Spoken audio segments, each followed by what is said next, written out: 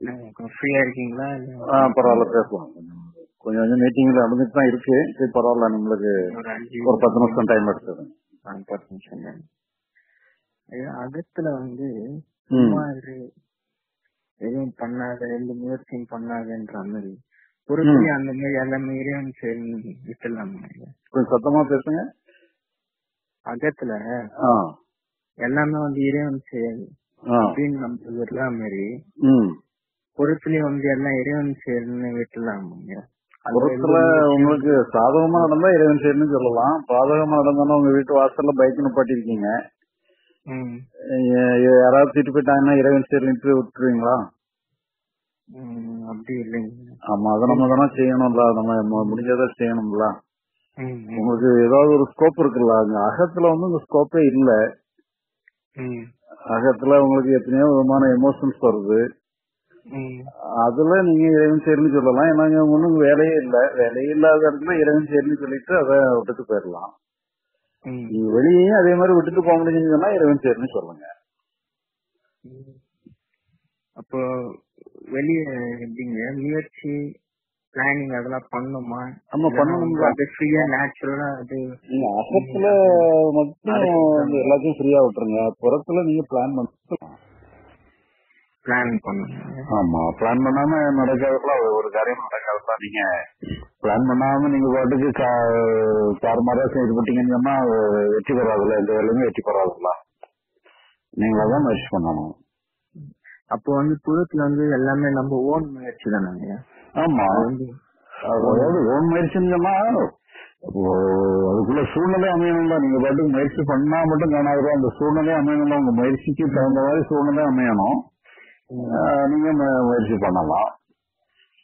ஆனா முயற்சி பண்ணாதுன்னு ஒரு சந்த தோல்வி ஆயிடுச்சு.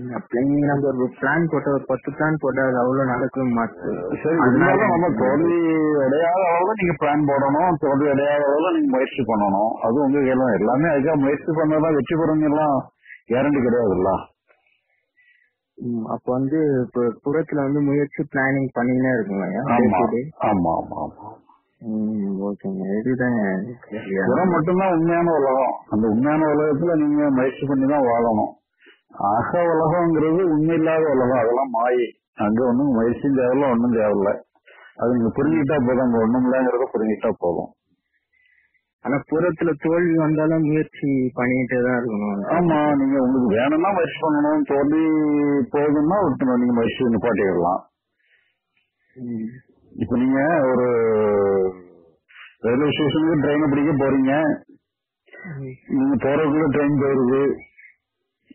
என்ன பண்ண முடியும்? விட்டுருக்கேன். அதை சரியான ஏற்ற தான் செய்யணும். இல்ல அடுத்த ட்ரெயினுக்கு முயற்சி பண்ணலாம். அவ்வளவுதான். அந்த ட்ரெயினுக்கு முயற்சி பண்ணி பிரயோஜனம் இல்ல. அடுத்த ட்ரெயினுக்கு முயற்சி பண்ணலாம்.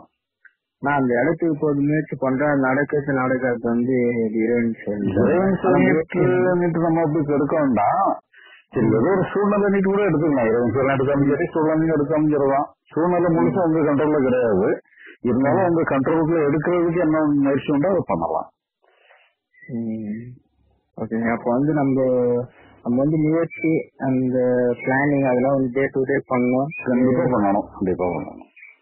அது நம்ம கையில தானே. நம்ம கையில சுதந்திரமா இருக்கிறது இல்லையா நம்ம. ஆமா, அதாவது அதை முயற்சி பண்ணணும். நல்ல முயற்சியா பண்ணணும். முறையா பண்ணணும். அகத்துலதான் எல்லாமே அகத்துக்கு ஒரு ரோல், புறத்துக்கு ஒரு ரோல். அகத்துக்கு நீங்க முயற்சி பண்ணினாதான் தப்பு. அங்க ஒண்ணுமே தேவையில்லைங்கிறத புரிஞ்சுக்கிடணும். புறத்துக்கு நம்ம முயற்சி பண்றது முக்கியம். ஆமா, கண்டிப்பா பண்ணிதான் ஆகணும். சரிங்க. அங்க சும்மா உட்காந்துனா ஏதாவது ப்ராப்ளம்? ஆமா, சும்மா உட்காந்தாங்கன்னா எல்லாமே இதாயிரும்ல. இப்ப நீங்க ட்ரெயினுக்கு டிக்கெட்டுக்கு ரிசர்வ் பண்ணிட்டு நீங்க வீட்டுல சும்மாவே உட்காந்துட்டு இருந்தீங்கன்னா ட்ரெயினை பிடிக்க முடியாதுல்ல. நீங்க தானே ரயில்வே ஸ்டேஷனுக்கு போனோம். தானா நடக்கணுங்கிற உட்காந்துங்கன்னா இதுக்காக வரணும். ரயில்வே ஸ்டேஷன்ல யாராவது வாங்க நீட்டு சொல்லி கூட்டு போய் யாராவது வருவாங்களா? நாம தான் ரயில்வே ஸ்டேஷனுக்கு போனோம். இப்ப தூரத்துக்கு முயற்சி பிளானிங் அந்த அதே மாதிரி இன்னைக்கு ஒரு 10 வேலை நம்மளுக்கு இருக்கு இன்னைக்கு. அதுக்கான பிளானிங் நம்ம முன்னாடியே பண்ணலாமா, இல்லைன்னா அப்படியே சும்மா போலாமா, நடக்குதுதான் நடக்குது? இல்ல அது நீங்க பிளான் பண்ணி தான் பண்ணணும். முடிஞ்ச அளவு பிளான் பண்ணணும். சில பிளானுக்குள்ள உட்படாதது நீங்க போய் பாத்துக்கலான்ட்டு போலாம். ஆனா ஃபர்ஸ்ட் இந்த வேலை செய்யணும், அடுத்தது அந்த வேலை செய்யணும், அடுத்தது அங்க போனோம் இங்க போனோம், அந்த பிளானிங் எல்லாம் எடுக்கணும். இல்ல அது நீங்க அதாவது பொறுத்த அளவுல மேக்சிமம் பிளான் தான் பண்ணணும். பிளானுக்கு உட்படாததை நம்ம என்ன பண்ண முடியும், அதை பிளானுக்கு உட்படாத விஷயமா எடுத்துக்கிட்டு அதை நம்ம அந்த நேரத்துல பாத்துக்க வேண்டியதான். பிளானுக்கு உட்பட்டதெல்லாம் பிளான் பண்ணதான் செய்யணும். ஓகேங்க. அப்ப புறத்துல அதை விட முடியாது இல்லையா, எல்லாமே சேர்ந்து விடக்கூடாது. ஓகேங்க. முடிஞ்சு போனது சொல்லிட்டு விட்டுருங்க. இப்போ நடப்பு புறத்துல சில இதெல்லாம் தோல்வி அடைஞ்சு வச்சு அதெல்லாம் முடிஞ்சு போச்சு. நீங்க உங்களுக்கு அந்த வேலையே இல்லை, முடிஞ்ச போனதை நீங்க ஒண்ணும் பண்ண முடியாது. அது சொல்லிட்டு எடுத்துக்கிறீங்க, தப்பு இல்லை. ஆனா முயற்சி பண்ணி கிடைக்காதுங்க. அதான் முயற்சி பண்ணி கிடைக்காததான் இறைவன் சொல்லிட்டு எடுத்துக்கலாம். ஓகே. அந்த தப்ப அது உதாரணம் வச்சுக்கலாம் இல்லையா அடுத்த வாட்டி? ஆமா, அதை உதாரணமா வச்சுட்டு அதை ஒரு மாடலா வச்சுட்டு நீங்க அடுத்தது அந்த தப்பு படாதபடி பாத்துக்கலாம். ஓகே ஐயா, இந்த சோம்பல் வருதுங்க வேலை செய்யும். சரி, அது காரணம் என்னன்னு சொல்லிச்சுன்னா, சோம்பல்லாம் ஒரு ரியாக்ஷன் தான். உங்களுக்கு வேலை முக்கியமான வேலையா இருந்தீங்கன்னா சோம்பல் வராது. நீங்க வேலைக்கு முக்கியத்துவம் கொடுக்காதனால சோம்பல் வருது. இல்லைங்க, எனக்கு படிக்கணும்னு நினைச்ச ஒரு சோம்பல் வந்து. அதான் நீங்க படிப்புக்கு முக்கியத்துவம் கொடுக்காததான் காரணம். அது உங்களுக்கு ஏதோ ஒரு வகையில படிச்சாலும் ஓகே, படிக்கலாம்னு ஓகேங்கிற ஒரு மனநிலை இருக்கிற வரைக்கும் படிப்புக்கு முக்கியத்துவம் கொடுக்காதனால சோம்பல் வரும். ரொம்ப சீரியஸ் நீங்க பரிச்சை டைம்ல எல்லாம் உங்களுக்கு சோம்பல் வருமா? வரலைங்க, ஆனா லைட்டா வராது. பரிச்சை டைம்ல உங்களுக்கு தூக்கமே வராது. வராதுங்க, 2 நாள் 3 நாள். அப்ப அந்த நேரத்துல நீங்க சீரியஸ் ஆயிடுறீங்கன்னு தானே இருக்கும். அது காரணம் என்ன, அப்ப அது அப்ப நீங்க ஏதோ அந்த நேரத்துல ரொம்ப சீரியஸா இம்பார்ட்டன்ஸ் கொடுக்குறீங்க. இம்பார்ட்டன்ஸ் கொடுக்கும்போது சோம்பல் வர்றதுக்கு வாய்ப்பு இல்லை. அப்ப நீங்க சோம்பல் வருதுனால நீங்க அந்த அளவுக்கு இம்பார்ட்டன்ஸ் கொடுக்கலன்னு இருக்கும். சரி, அது நீங்க அதை நினைக்க வேண்டாம். நீங்க அதுக்காக ரொம்ப சோம்பல் வெட்டுக்காமன்னு சொல்லி ரொம்ப டீச்சர்லாம் ஃபீல் பண்ண வேண்டாம்.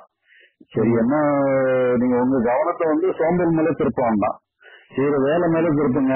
வேலைக்கு தேவை இருந்தோம்னா சோம்பலுக்கு போல உங்களுக்கு தேவையான எமோஷன் உங்ககிட்ட இருந்தே வந்துடும், ஆர்வம் வந்துடும், எல்லாம் வந்துடும். அப்ப நீங்க உங்க கவனம் செயல் மேலதான் இருக்கணும் முடியும், உங்க சோம்பல் மேலதான் இருக்க வேண்டாம். அது இருந்தா விட இருந்துட்டு போட்டுன்னு விட்டுருங்க, அது குற்றம் கண்டுபிடிக்காதுங்க. அப்ப புறத்துக்கு முயற்சி தான் வேணும் அப்படின்ற சொல்றீங்க இல்லையா? முயற்சி முயற்சி. ஆமா, ஓகேங்க, நன்றிங்க. சரி, அதே மாதிரிங்க, நீங்க ஏற்காடு வீடியோ பார்த்தேன், ரொம்ப நல்லா இருந்துச்சுங்க. அவங்கள ஒரு அத்தைப்படிக்கு பின்னு போற மாதிரி இருந்துச்சுங்க, ரொம்ப சந்தோஷங்க. உங்களோட புக்ஸ் எல்லாம் ஒரு படிப்பு யூஸ் பண்ண போறான்னு சொல்லியிருந்தாரு. அவருக்கு ஒரு முஸ்லீம் ஆள் மாதிரி இருந்தாரு.